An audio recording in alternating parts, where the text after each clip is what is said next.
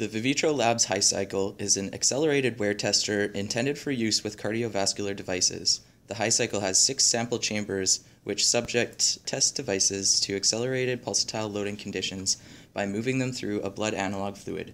When air infiltrates the sample chamber, bubbles can cloud the visibility of your sample, change the system compliance, and cause noise and pressure readings. This video will address how air gets into the HiCycle chambers, how to prevent this through regular equipment maintenance, and how to remove air bubbles when they do form. Air bubbles can enter the system at any seal or interface between the test fluid and atmosphere. You may have a static head feeding fluid into the system. If this runs dry, air will get sucked in.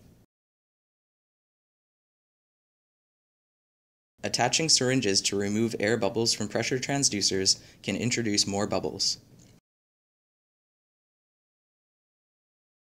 Accidentally opening a stopcock to air while the HiCycle is running will allow air to get sucked into the chamber. When first filling the HiCycle with fluid, small air pockets can get trapped in the chambers and release on startup.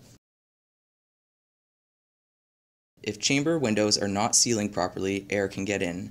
Examples leading to a bad window seal would be a worn O-ring, salt crusted on the seal, or improperly tightened window fasteners.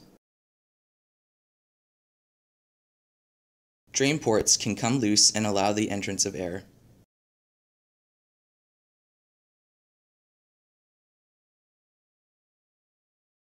The scan valve may be leaking, allowing air to get in.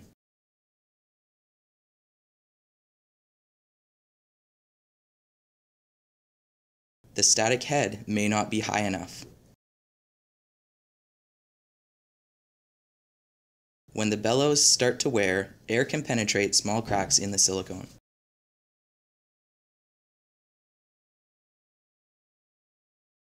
Fortunately, air infiltration can be minimized by regular equipment maintenance and proper setup. Check for salt buildup around sealing edges, like chamber windows, drain ports, and the scan valve. If there is salt built up, it means fluid is getting out. If fluid can get out, air can get in. Change window O-rings as needed. If you notice fluid leaking around the window edges or salt buildup, change the O-ring. When you are putting a window back on, wipe any salt and fluid from the edges of the window and O-ring, as well as the window sealing surface. Check that all of the drain ports and stopcocks are tightened daily. If these come loose, they can allow air into the system. If there is a salt buildup around the scan valve seal or fluid leaking out, the scan valve tension may likely need to be adjusted to improve the seal. Attaching a static head to the system helps to feed fluid into the chambers if any fluid is leaking. The fluid levels in the static head should be monitored and topped up daily. If there is a substantial leak or the static head fluid level is not topped up regularly, the static head can run dry and feed air into the system.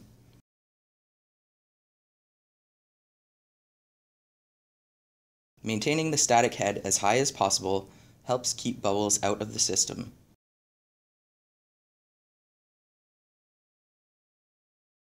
Use syringes with flexible tips so you can encourage extracted air bubbles to the back of the syringe instead of accidentally introducing air bubbles. When first filling the HiCycle chambers with test fluid and fixing devices to the pistons, air can get trapped in small pockets. It is important to run the HiCycle at low amplitude before tuning the system to dislodge any trapped air bubbles before testing begins. The HiCycle bellows experience stress over time and will fail if they are not regularly changed. It is recommended that the bellows are changed every 50 million cycles to prevent bellows failure during HiCycle operation. When the bellows start to fail, they get tiny cracks and holes that may allow some fluid to leak out and let air get sucked into the chambers. Usually air bubbles, due to bellow failure, are very fine bubbles that make the fluid appear clouded. When bubbles do accumulate in the HiCycle chambers, there are a number of ways to extract them.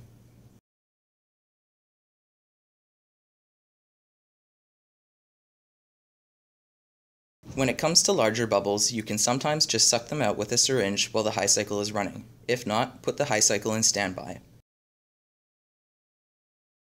When the HiCycle is in standby, larger bubbles tend to accumulate near the top drain port.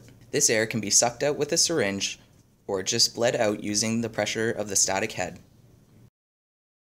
Keep in mind that air sometimes accumulates in the bellows and releases when the HiCycle is stopped then started again.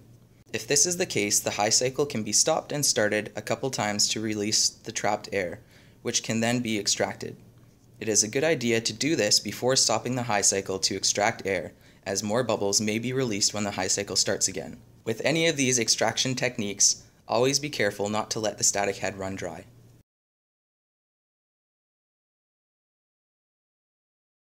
Smaller bubbles which cloud the test fluid can be harder to extract than large bubbles.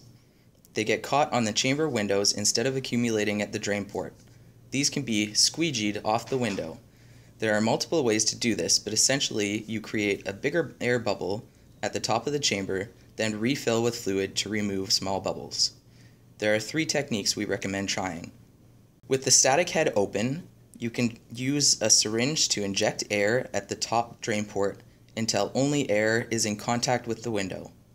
Then, either suck the fluid back with a syringe or detach the syringe to let the static head fill the chamber. With this method, be careful the static head isn't too full or injecting air will cause an overflow. You also don't want the static head to run dry either.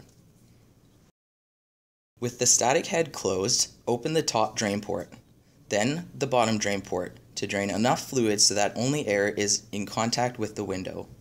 Then close the bottom drain port and open the static head again to allow the fluid to refill the chamber. You will need to add fluid to the static head as the level drops to fill the chamber. With the static head closed, attach a syringe with a little bit of fluid in it to the bottom drain port and open the top drain port. Extract fluid with the syringe and allow the top of the chamber to fill with air until only air is touching the window. Re-inject the fluid in the bottom drain port until all the air is pushed out the top drain port, being careful not to re-inject air. Close both drain ports and reopen the static head. If none of these methods seem to be working, please let us know and we'd be happy to troubleshoot the issue with you.